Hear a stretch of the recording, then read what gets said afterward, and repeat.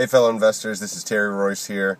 Just wanted to shoot this quick video to let you guys know about a way that I like to look for properties, driving for dollars, that's I consider a little unconventional.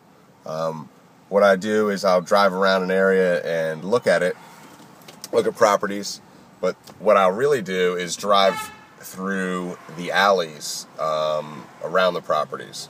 I find a lot of times that property owners and even the neighbors will upkeep the fronts of the property, and you won't really know that it's vacant. You know, they might clean up the mail, they might clean up, take care of it, clean up any grass or whatever.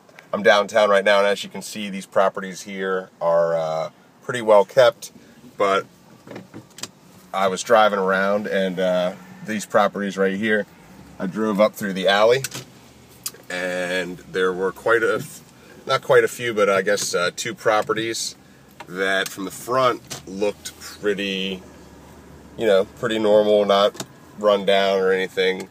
But as you pull up, as you can see, I'm pulling down the alley here. This particular property right here that I was just sitting in front of, as you can see from the front, it looked pretty well taken care of, but from the back there's a pile of debris, some weeds. You can see the second floor windows broken, and property needs a lot of repairs. So just a kind of simple but easy thing to implement that has helped me find a couple properties. Actually, here's another one right over here. You can see the back of this property is boarded up. Doesn't look as bad as the one across the street, but still, might be a potential lead. So again, something you might be able to do to find some properties that you might not typically be able to find. So hope it helps you out, and hope you get some properties out of it. Good luck.